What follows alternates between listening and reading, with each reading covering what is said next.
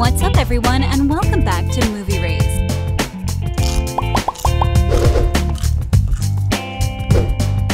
Legacies premiered on the CW back in 2018, and in that short amount of time, the series has managed to lay the framework for some of the best storytelling we've ever seen.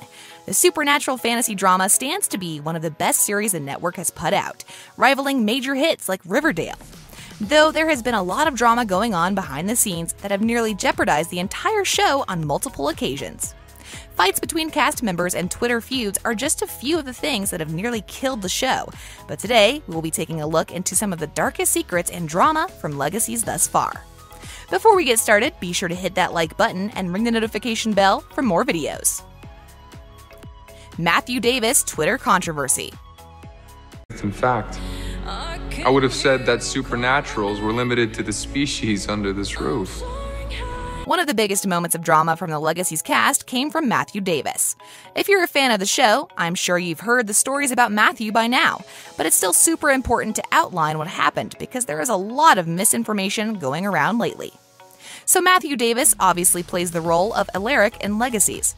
He has been with the show since the very beginning, taking on this role in Vampire Diaries, the originals, and now Legacies.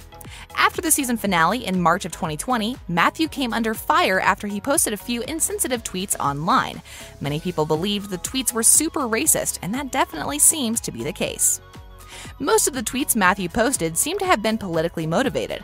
If you remember when Trump was president, there was a major political divide in America that villainized people who were both conservatives and Republicans. Regardless of where you stand, Matthew was being targeted because most people perceived him to be a Republican. He had tweeted about his support for Trump many times, but this reached a boiling point when he began to target China, claiming China was responsible for the outbreak of the pandemic. Even though we know that Chinese citizens had nothing to do with the virus, Matthew wasn't so easily convinced.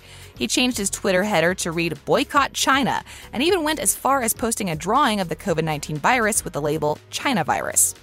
To make matters even worse, if they weren't bad enough already, he posted another video that shows the Grim Reaper knocking on a door that read "World" while carrying a Chinese flag. Though Matthew still wasn't done. He went one step further and posted about how he wanted to hold China accountable for releasing the worst pandemic the world has seen in more than 100 years. Geez, if you think that's a lot, you haven't seen anything yet.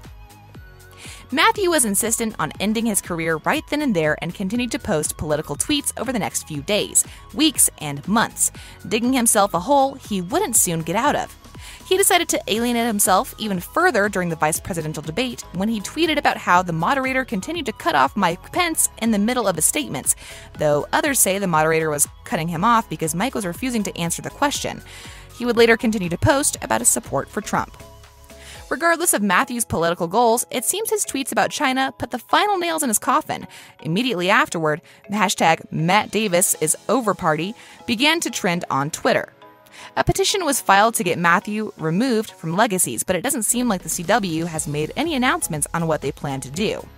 For now, it seems like Matthew will be staying with the show, which is quite shocking considering today's cancel culture issues. Jenny Boyd and Hayley Bryant's unlikely friendship.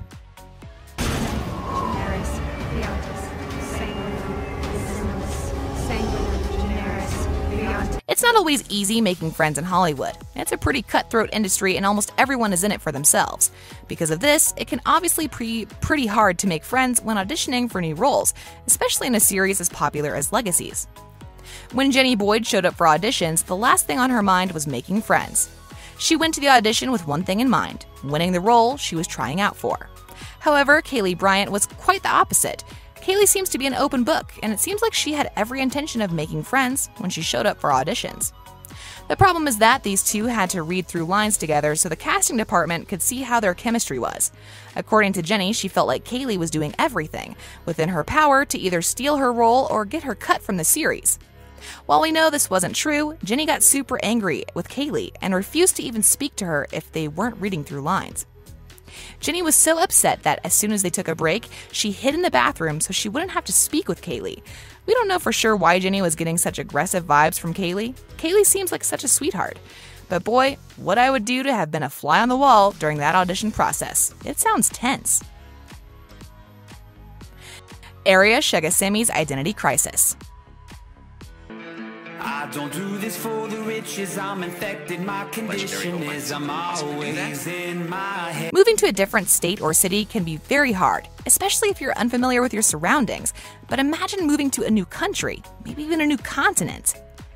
That's exactly what Aria's parents had to go through. When Aria's mother was just 21 years old, she moved here with her father. It wouldn't be long before they would give birth to Aria, making him the first person in their family to be born as an American citizen. While Aria is, by every definition, American, his ancestry takes him back to Iran. Both of his parents are native-born Iranian citizens, so it was understandably difficult for Aria to grow up in America, especially in the early 2000s. Aria says that he struggled with his identity for most of his life and continues to struggle from time to time today. He wants to do his best to represent his native culture, but considering how intolerant certain people can be, things get very difficult for him at times.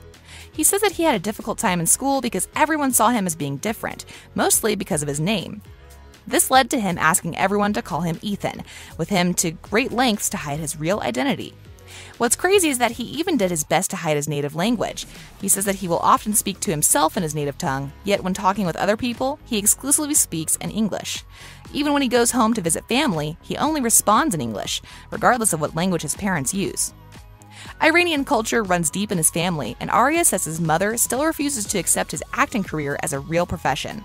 Even though he is on national television, his mother will often ask him if he wants to return to school or get a higher education. Some cultural boundaries can be very hard to break. Though more recently, Aria has been doing his best to come out of his shell and embrace his heritage. He has been working alongside several production companies to share stories of his nationality and the struggles he faced when moving to America.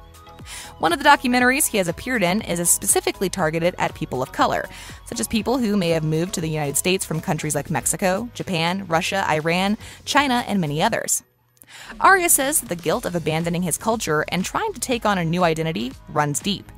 Even though he was raised in Minnesota, he says it is very difficult for him to say that he was from Minnesota, considering all of his family members were born and raised in Iran. It's great to see him finally coming out of his shell after all these years.